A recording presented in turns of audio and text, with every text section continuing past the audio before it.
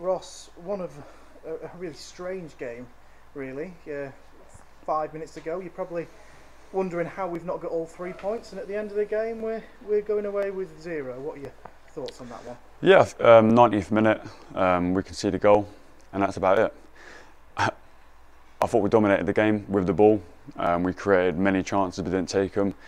We got into the final third often throughout the whole game, and it's just those moments that are quite frustrating, but also pleasing at the same time. It's frustrating we're not taking our chances, but pleasing we're getting into the final third many times. So yeah, it's a tough one to take at the moment. I'm frustrated for the boys because of the effort they put in.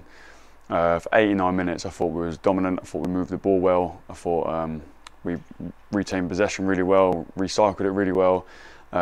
Great combinations in different areas, and yeah, just one moment, one corner, and they put a decent ball, to be fair, under our crossbar, and it just takes a fumble and ends up getting pushed in the goal. So yeah, hard one to take, but loads of positives within the game. But yeah, as I said, disappointing. It's a bit of obviously the moods of disappointment, given the lateness of the goal.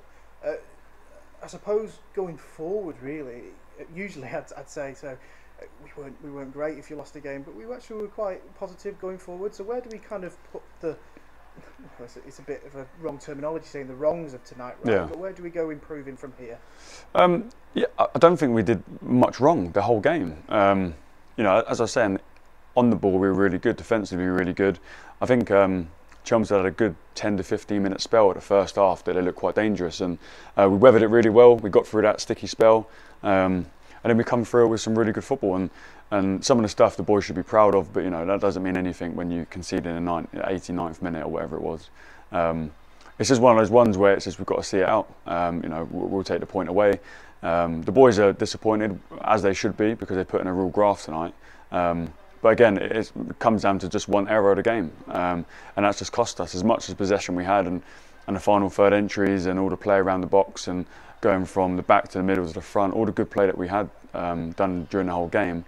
We didn't really have that cutting edge, and it was similar to last week. We were getting in some really good areas, but we just couldn't find that last pass. So encouraging that we only have to work on a couple aspects of our game, but it's important we address it quickly.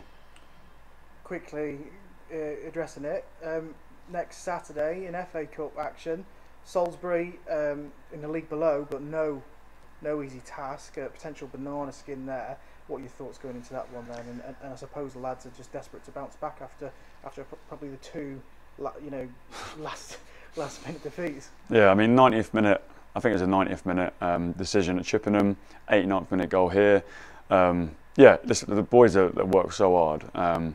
I'd be more disappointed if we stopped doing the good things that we're doing. That would hurt me the most, is if we take our foot off the pedal and feel sorry for ourselves. That would be more disappointing. So the boys know how I want to play.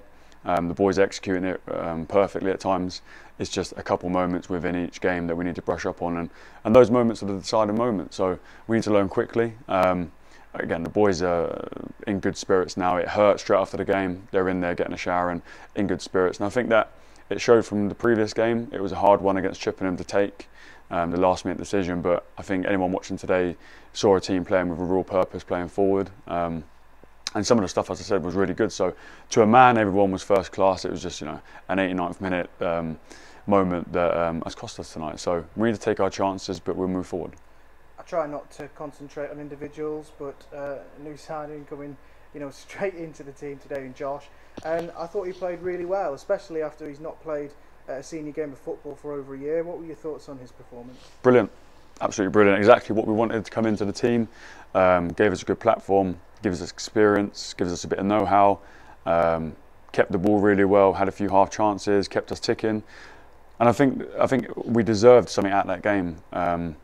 Him especially, it's obviously a tough one, him coming in brand new and playing well and not getting anything from it, but he's an experienced boy, he's got many league games under his belt, so he'll know how to come back on this one. It's important we now rest up, everyone's still together, we're in a changing room, and we'll get back on the bus, we'll have a good chat and we'll move on. So we've got a big game on Saturday to prepare for. Yeah, Salisbury, what are your thoughts about them and what are your thoughts about how the game's going to go? Again, very competitive. I think a lot of teams know about them, and We've done a little bit of work on them, so yeah, we're going to be prepared and full of energy leading into it. So it's important the boys sort of brush themselves down tonight, have a good think about it, because obviously it does hurt, but you know, as soon as we get on that bus, we need to sort of just get out of our memory and move forward. We've got a big training session Thursday, and then we'll prepare for the game for Saturday. Ross, thanks very much for your time. Cheers.